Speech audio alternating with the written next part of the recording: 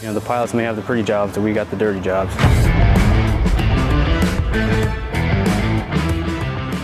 You see all the videos and all the stories of we dropped so many bombs, we did this, so many KIA. Well, a lot of that comes from what we have here.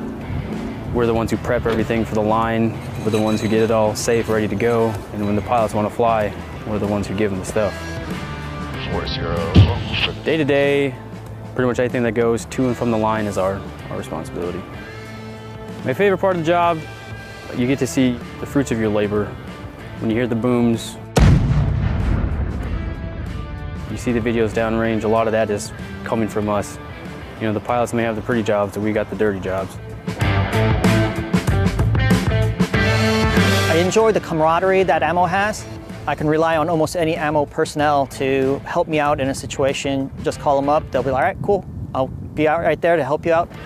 Ammo is this big family. We take care of each other and we look out for each other and work very hard, but we also play hard all together.